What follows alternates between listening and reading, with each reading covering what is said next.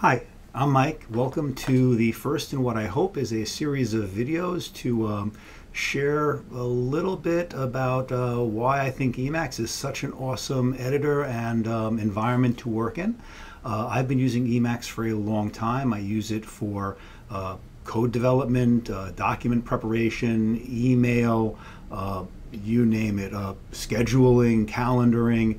It's really terrific, but it does take a while to really learn how to make it work the way you want it to work. So I'm putting together a series of videos and matching blog posts and GitHub repositories to show you kind of like how you can go from the very basics into setting it up the way you like it. So I hope you find this helpful. Today, this video is just going to go over some boilerplate. My assumption is that you have Emacs installed and that you've at least gone through the tutorial. And if you haven't, you can check out the matching blog post. That'll have some links to help you get started. And we'll just do some basic configurations. I won't explain everything today. It's just to get us going. On the blog post, we'll also have a list of the topics that I'm planning on covering, and we'll get more into depth and explain everything moving along. So right over here, we're in my home directory, and you'll see, well, it's not really my home directory, but it's set up to look like it. And there's nothing there. So when you load Emacs for the first time, it's going to look something like this. And you can click here to get to the tutorial. Ultimately, you're not going to be doing a lot of clicking because you're going to be so much more efficient and just working with the keyboard. But for now, that's a nice way to go. One thing that I will show, I'll just make the window a little bigger, is to make the font bigger, you can do Control X and then just hit plus a few times or minus a few times to change the font size. And I'll just do that to make it easier to see everything. So okay, so we've just loaded Emacs. We're just exiting from Emacs, and you'll notice that if I do ls-a, which lists all the files in my directory, in that directory, there's now a .emacsd directory. If I just typed ls, it didn't appear because it's a hidden directory. Emacs, when it loads up, can get a configuration from lots of places. One place is a hidden file called .emacs in your home directory. But what I like doing is going into the .emacsd directory and creating a file called init.el, and that's going to be where we put our configuration. So let's again move this up a little bit. Let's make the font a little bigger. And so if you went through the tutorial, and if you haven't, you really should. Control X1 just makes this one window, gets rid of that other startup window. And we're in init.el, which is our configuration file. And our configuration is just an eLisp file. It's a program. Emacs uses eLisp as its language. And so let's put in a couple of things. I'll explain these in future videos, but this is just to get us started. So the first thing I'm going to do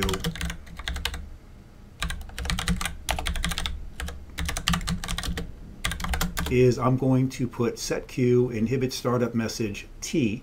This is going to basically say inhibit the startup message. We won't get that startup screen every time. You'll just get a blank screen, or if you're editing a file, you'll get the file you're editing. The other thing we're going to set up is the Emacs package manager. Emacs has tons of packages. If I come over here to the web browser and we go to melpa.org, these are these are Emacs packages. So you'll see there's 2048. Well, let's go by the number of downloads. So these are the most downloaded package. So there's a Git interface, fly check for syntax checking, autocomplete, project management, all sorts of stuff. And there are other places. This is Melpa. There are other repositories, but I like using Melpa. And here's what we'd have to type in to set everything up. So the first thing is, well, let me just get this all in, then we'll do some explaining. Notice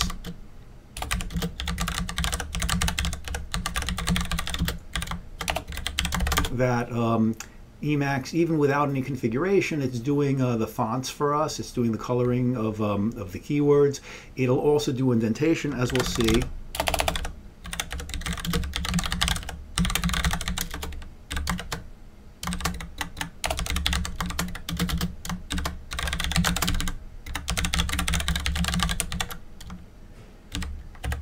Checking the parens for us. and that's it. So let's save this, and let's exit.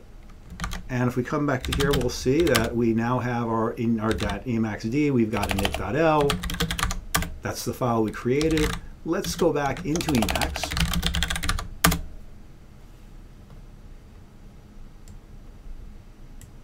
And make the font bigger again. And let's list packages. And so here we'll see there are a lot of packages. But these are just the built-in packages. There's not a whole lot here. So let's just do escape X package, refresh.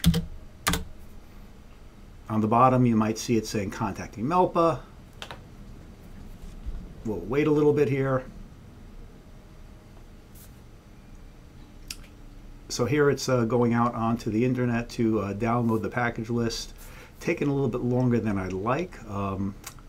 We were having some connectivity issues from here yesterday. I hope that resolved itself. If not, we're going to have some issues here.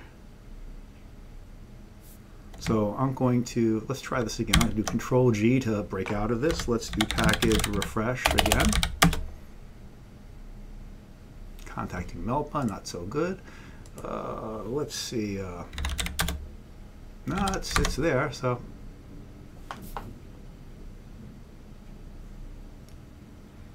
let's make sure I typed everything in correctly. Let's quit this. Let's go back to quit. Melpa https://melpa.org packages. That looks like it's all spelled correctly. Oh, so now it's done. So let's go back to the packages. And you'll notice here now we have all these Melpa packages. Tons of Melpa packages. Let me make the font smaller. Lots of packages that we can play with. Okay, so that's great. Now, there's one particular package that I really like, which is called use package. That's going to make it easy to install other packages. So let's just put in the code for that. So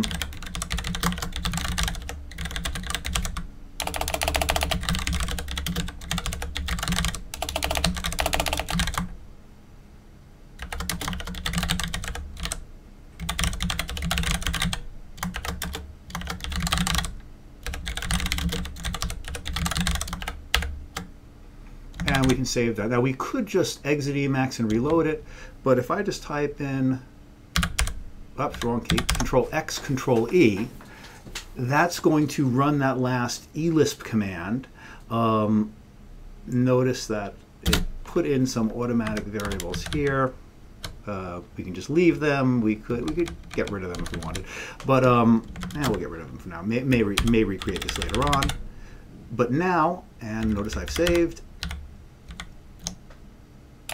Yep, everything is good there.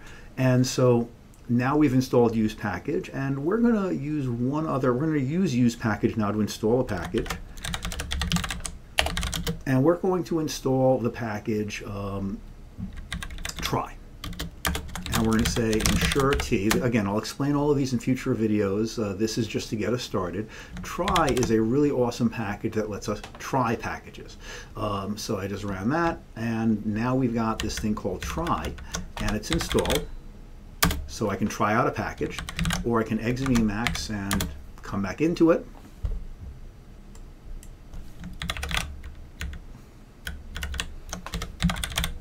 Try, you know how it works, and so you see it's asking for a package. But what try lets us do, it lets us try out a package. So let's say I don't want to install a package for real, but I want to try out 2048. So now I'm trying it, so I can run 2048, and I get all this 2048 goodness here. Everything is, it's all working, terrific. Okay, but when I exit Emacs and I come back in, make this all a little bit bigger.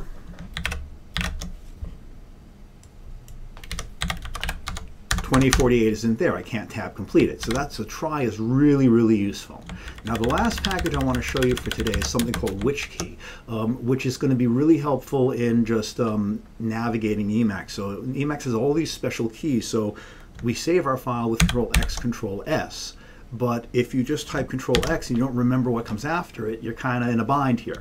Well, which key helps you with that? So type Control G to get out of the middle of the command, and we're going to use package which key.